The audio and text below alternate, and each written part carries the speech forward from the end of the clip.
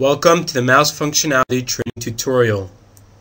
Holding down the right mouse button in any image and moving the mouse forwards will zoom in on the image.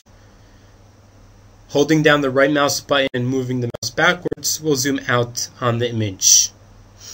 Holding down the wheel of your mouse as if it was a button will allow you to grab the image and move it in any direction that you move your mouse. A single click of the left mouse button will cause the cross-section lines to jump to that location, and the other views will be adjusted accordingly. All of these functionalities work in the same way in the panoramic, axial, and cross-sections view. In the 3D view, the right mouse button will zoom in and out, and the wheel of the mouse will grab and move the image just as in the other views. The only difference being that the left mouse button will allow you to grab the image and to rotate the image in any direction that you move the mouse.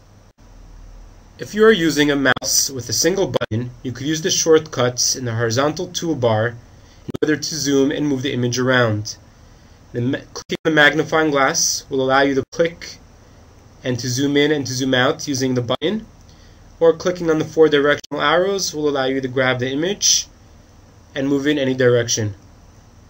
This concludes the mouse functionality training tutorial.